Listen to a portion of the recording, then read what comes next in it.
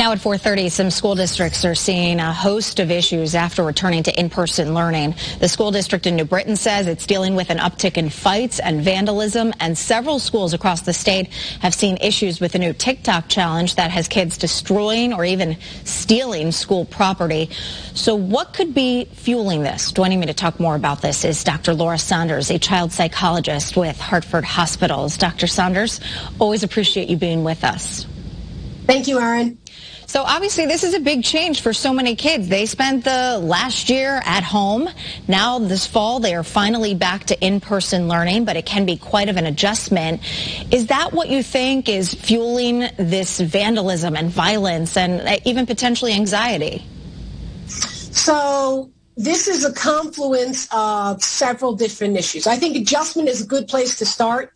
This is an adjustment in expectations, right? Kids are in school. They're supposed to be wearing masks, but they're in school. They need to be following the rules and the guidelines.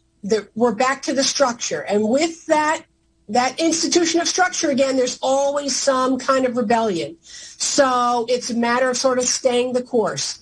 I do think that it also taps into the issue of judgment, which we know is often lacking in adolescents, right? They test the limits. Their judgment's not good. They don't think things through.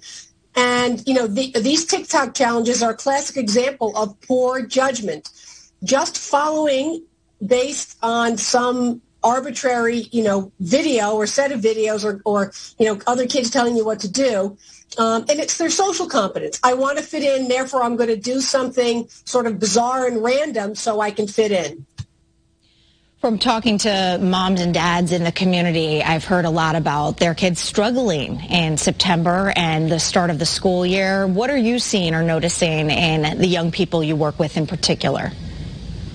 Again, I come back to the issue of adjustment, that there is expectations being put on these kids. I really get concerned that actually a lot of them are feeling inadequate.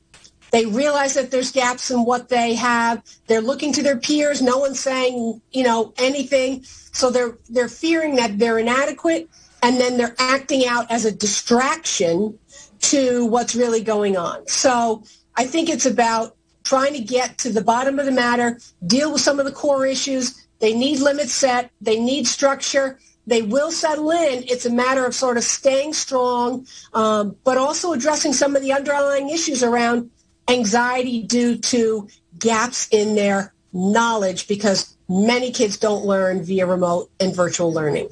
It makes a whole lot of sense. Dr. Laura Saunders, we always appreciate your expertise and for calming us down during these very hard times. So thank you for that. We appreciate it. Take care, Erin. You as well.